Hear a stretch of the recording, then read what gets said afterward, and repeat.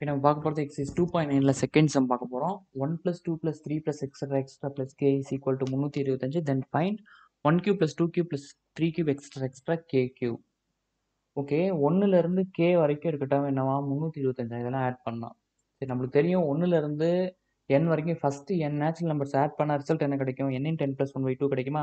So இங்கே k வரைக்கும் add பண்ணியிருக்காங்க. k வரைக்கும் ஆட் பண்ணால் என்ன வருதான்? 325 வருதான்.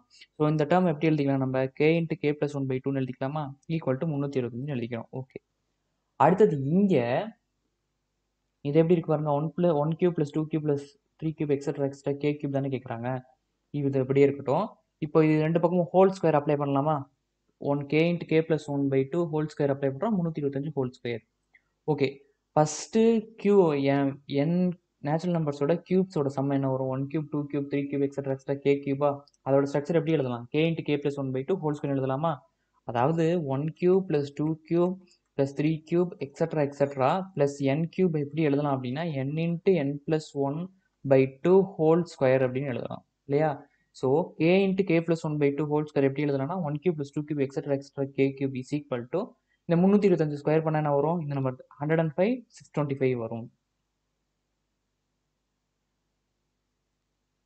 10th 11th 12th maths video classes பார்க்குறதுக்கு தினேஷ் அண்ட் மேத்ஸ் இந்த சேனலை சப்ஸ்கிரைப் பண்ணுங்கள்.